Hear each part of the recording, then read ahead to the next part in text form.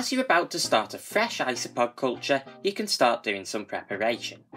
Take some leaves from hardwood trees, which you can either buy or find outside like I do, then put them in boiling water for a couple of minutes, ensuring that they're fully submerged. This is going to kill any nasties present such as slugs and snails, which could absolutely decimate a bioactive vivarium.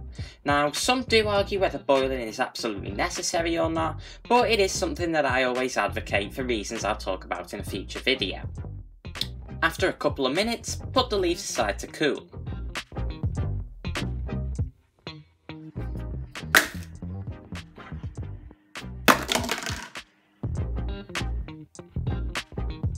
Now get yourself a couple of tupperwares and pop in a little bit of coconut fibre. This is just going to be a medium for the isopods to bury in. Next, add a couple of bits of cork bark or similar for the woodlice to settle on. Woodlice are not called woodlice without good reason, so it is important to make sure that they do have some wood in the enclosure.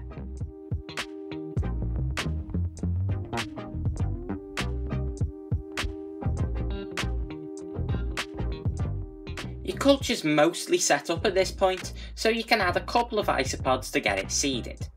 I'm making new cultures of Porcellianides pruinosus, otherwise known as the tropical grey or powder blue woodlouse, but you will see that I do have many springtails in the enclosure too. The springtails are going to eat mould much more readily than the isopods, and so they do just help to keep things clean. No matter which woodlouse or isopod you are setting up an enclosure for though, it's basically going to be the same as this. One thing to take note of is that I do also add some old leaves from the mature culture just to aid in getting the new one off to a good start. You can also now add some of the leaves that you prepared earlier to give the woodlice more surface to live on, and also they are going to eat the leaves too. Make sure when fitting the lids that they are closed tight all of the way around without any of the little stems of the leaves popping out, because if there is a little gap then the isopods are going to escape.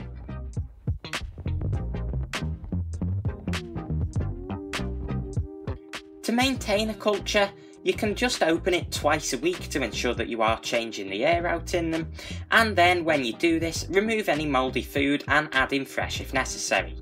You can use products such as Arcadia's custodian fuel for this job, although they are going to breed faster if you offer them something high in protein such as fish food. And with that, you know how to take care of a woodlouse culture. As you can probably tell, culturing woodlice is not very difficult at all. Once you've got them set up, just leave the culture in a warm spot where they are exposed to some natural light during the day, and this is going to have them breeding in no time.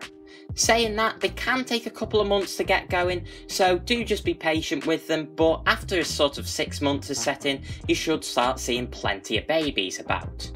It is essential that you keep the enclosure somewhat moist, because this is absolutely necessary for the woodlice to keep on breathing, so you do want to keep it damp in there. Just make sure that it isn't sopping wet, and so to do this, only spray them once every now and again. So hopefully you now know how to culture isopods. If you did find this video useful or entertaining, then please subscribe to the channel and I'll have similar content out in the near future. But until the next video, keep following nature's example. I've been JTB Reptiles, and I'll see you then. Bye guys!